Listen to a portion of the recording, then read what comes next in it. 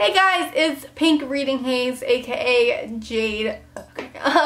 Today I'm going to be doing a kind of casual video about tips on how to get into reading, because I've got this question a lot and I've had a lot of people talk to me like, I really you make reading look so fun and I'm trying to get into it but I can't, I sit down with the book and it's boring, or I really want to get into it, can you just give me some tips? So because I spend a lot of my free time reading, I am going to give you some helpful tips that help me read more, so let's get into it. Okay, so tip number uno is to have some books that you are interested in. And to do that, you want to kind of think of what kind of genre you like. So think about what kind of movies you like to watch.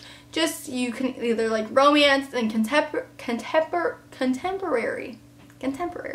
Okay, Jade, get your life together. You can like those, or you can like sci-fi or thrillers. So just kind of know what you want to read in the first place. That'll help you pick out your books, you feel. Tip number dos is to get on BookTube, aka YouTube, aka the world of books and recommendations, and go type in my favorite thriller books. That's what I did, because I was really into those and I was like, yes girl, I want to see what everybody likes, and then I made a big purchase, the whole shebang. But just look up favorite books, or just find some booktubers that you like that have the same kind of interest in you, and then see what they like, and then most likely you'll find a book and then you're ready to sit down and read it. So let's get into that right now. Tip number tres, sure. I'm taking Spanish, but I don't know how I'm passing actually.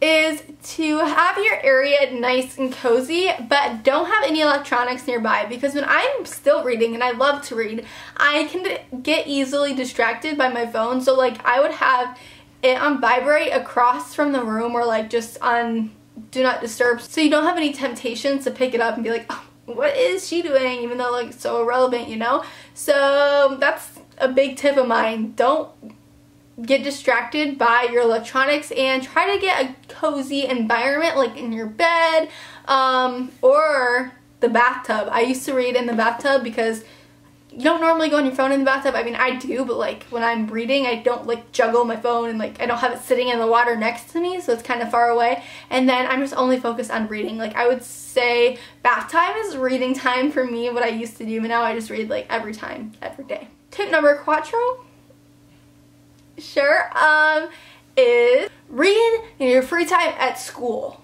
Okay, I know you're what? But it's so true. If you finish a test or an assignment in class and you have free time, because trust me girl, I know you have free time, because I used to be always on my phone when I had free time, but all the free time I had in class equaled up to an hour to two.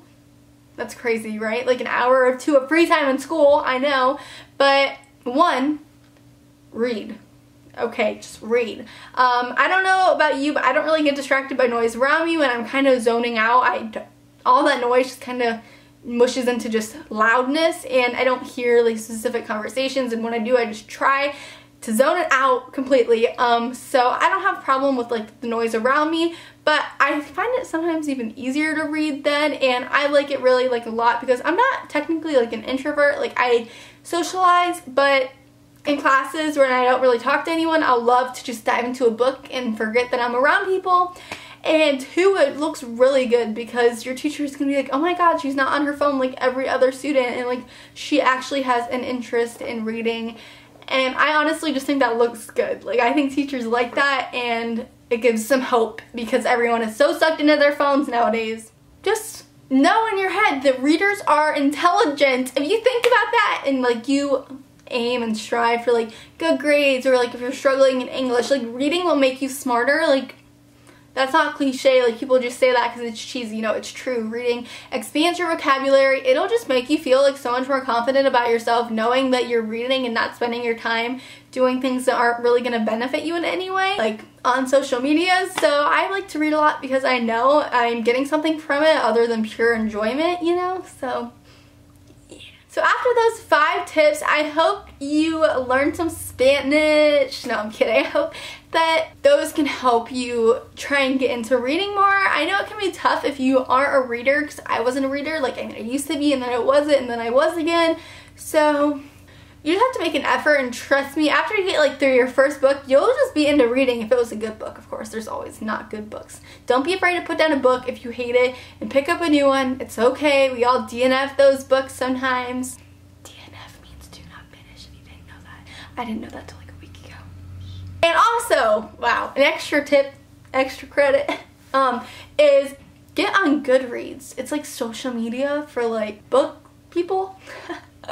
And you can just get motivated a lot because you can put like, there's different categories, like you can say what you're currently reading, and then you can update on what page you're on, and it'll just motivate you so much. I found myself like finishing books like crazy because I'm like, okay, well I want to update my status and like say what page I'm on, and if I'm enjoying it I want to leave a good review, so that has helped me a lot too. I'm a nerd, I know. Okay, so those are my 5+1 tips on how to get into reading, and I hope it helps you out a lot. My Goodreads and everything else will be listed down below. I love you guys, and leave video requests. As always, I don't think I've ever asked for that before, but sure. Bye!